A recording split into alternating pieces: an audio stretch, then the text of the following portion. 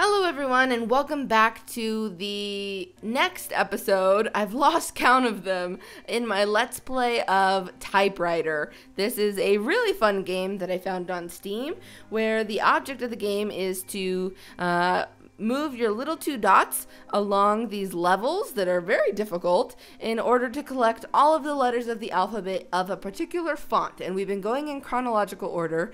And we are all the way up to Times New Roman, which I think is the font that we all use pretty much 99% of the time. So I am excited to play this because I think maybe it means that we're getting towards the end of the game and beating the game. I could be wrong. I see the A. Oh, I don't want to get squished. I'm going to get squished. No, we're going to get spliced. Oh, we made it. Just barely. Oh, is this going to kill us? No. Okay. Go through. That's gonna kill us. Oh, we made it. We made it. We made it. All these freaking commas are getting in our way, though. No commas. No! Oh, commas. Why? Or are they apostrophes? Or quotation marks? No. This is hard because the conveyor belt is pushing us the opposite direction that we want to go. Oh, this is almost impossible.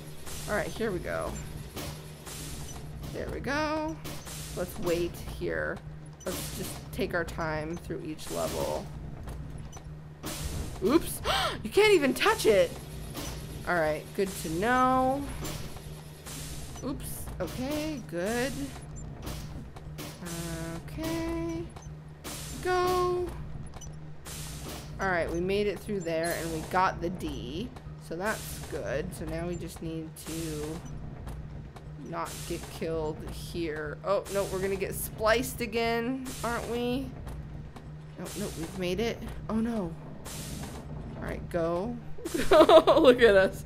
E! We got sucked into the pipe! Oh, we got something. And here is the G. Got it. How do I get through here without dying? How do I do this without dying? Okay, there we go. Like that. And H and pipe. So now we're looking for the I. There it is. Asterisk J. K. Gill Sans L. In England, Eric Gill is distinguished by his creation of several new characters. A trained architect, he studied calligraphy. He abandons architecture to dedicate himself to calligraphy and sculpture. I know all of these fonts, like... Is it Gill? Is it Gill Sans Light? All those ones. Interesting. All right. I'm pretty sure I've pronounced almost... Oh, we're going to die. 95% of the fonts incorrectly in this series. So I want to apologize to the makers of Typewriter. I am learning, though, and dying quite a bit. All right. Got the M. And... Oh, yep, that's good. Ooh, how? This isn't... Oh, I thought that... Wait, what?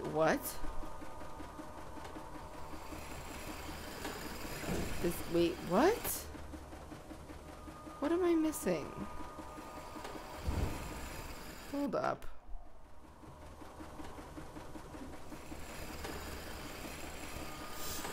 Oh, what? I have to split us. I think that's the only way to make it through, is to... Oh, no, wait. What? Oh, gosh. Go. No. Ah. Go. No. Oh, my gosh. Did I really just... That was complete luck. Oh, my gosh. No. Come over here. No. There we go. Well, that was luck.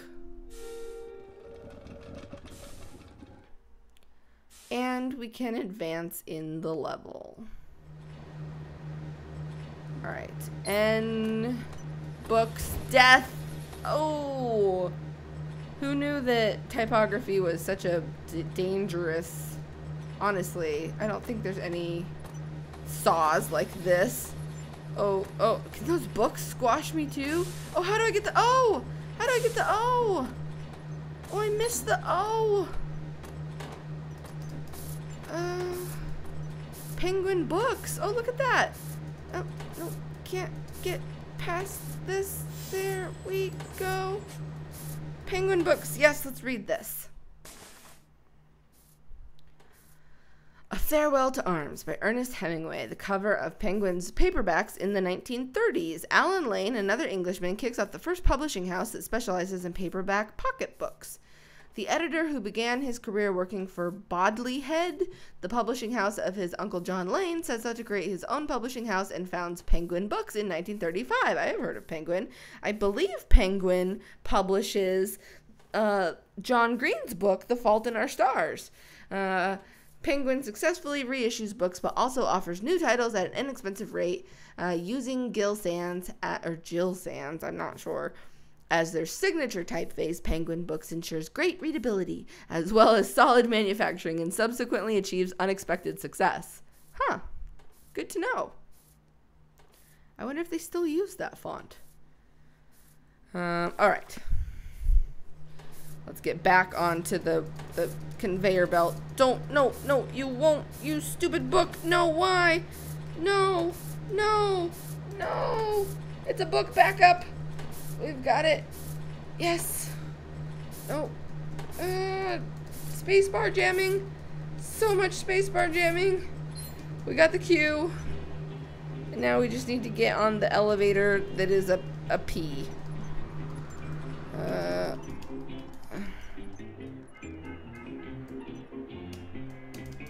Oh.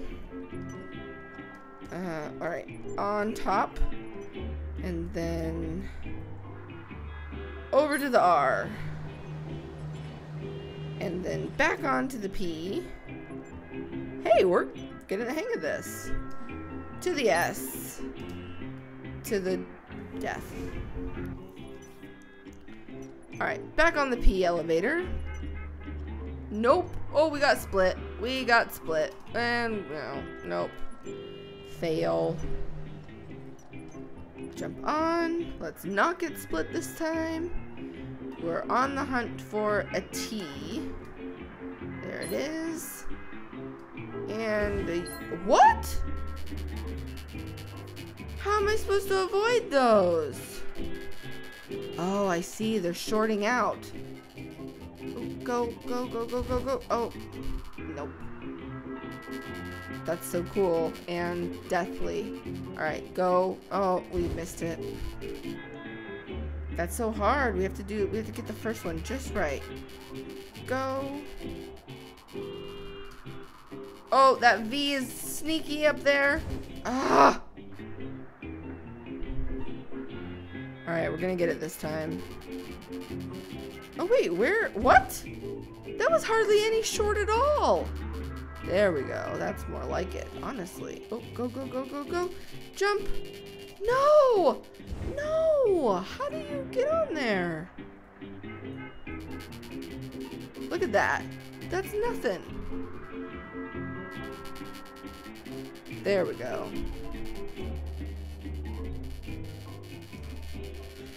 I can't. I don't understand.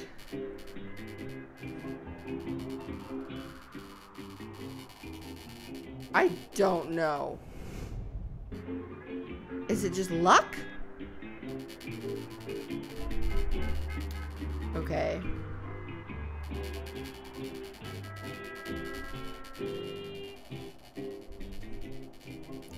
Oh, there we go.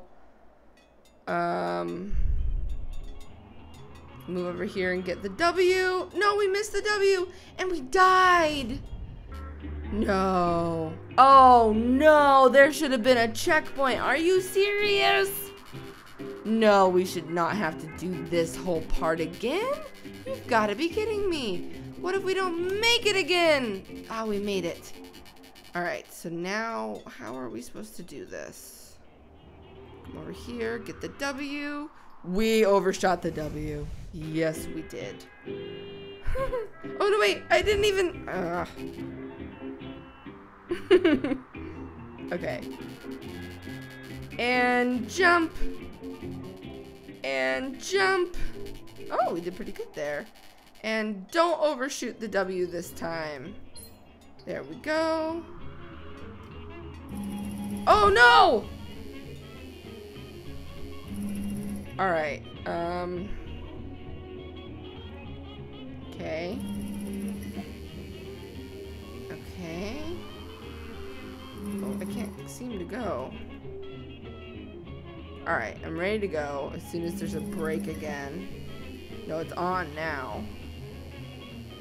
And go now, go now. Oh, oh, no, no, no, we're stuck. We're stuck, we're gonna, abort, abort. Ugh.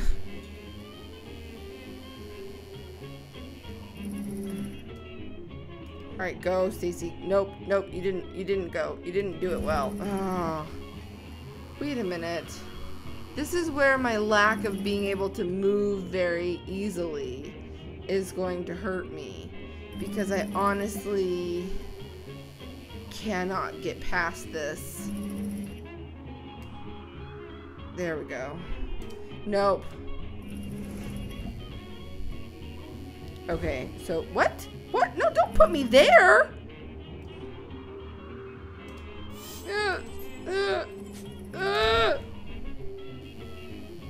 The birth of cinema. I'm gonna look at it just so I can get out of this electrocution area. What's happening? What's going on? Uh-oh. What? Alright, that one seemed to have not worked. Oh, Stace. Okay. Precariously balancing here. Jump over. Oh, we made it. Yes. Yes. No. Do not put us back on those letters. Good. And jump and big jump.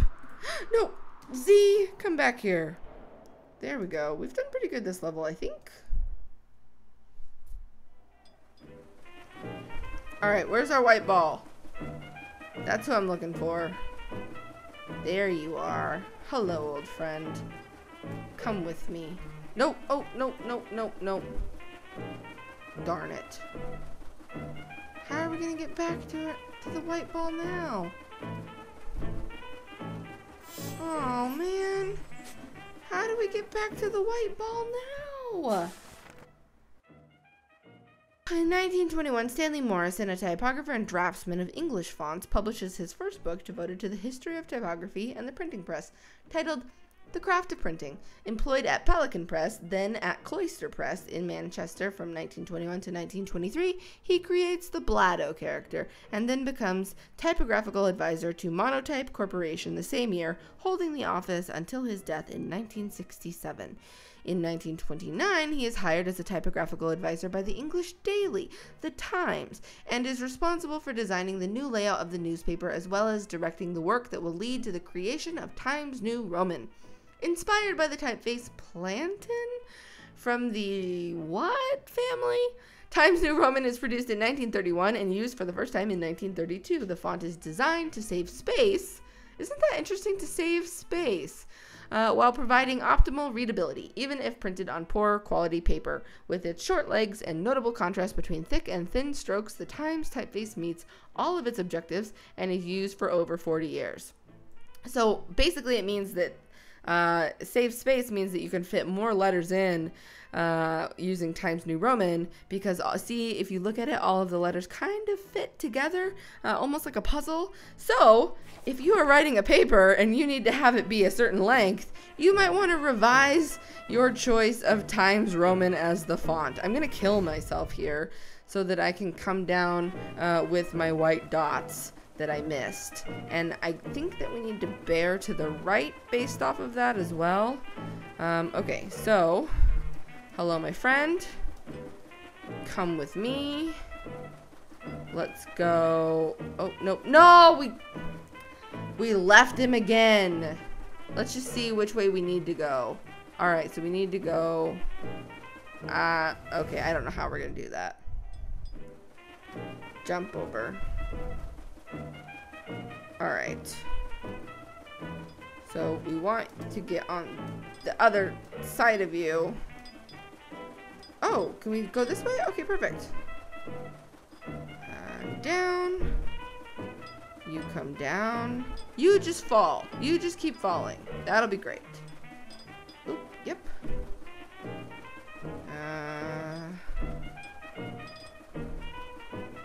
Sweet? No, no, no, no, no, no. There we go. Wait. Wait, is that a pipe that goes up? No, I'm not going to do it. But that's weird. That is a pipe that goes up. But we've completed times. Yay. Now let's see. Moment of truth. Everything. No, we didn't get the O. Really? I think I knew that. We didn't get the O and we didn't get the and sign. What a bummer. But we are moving on to the next font, which is going to be Helvetica. That was rather dramatic, Helvetica, honestly. Oops, why can I never get the hang of this?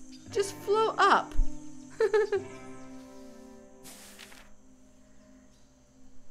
Helvetica. Oh, we're skiing.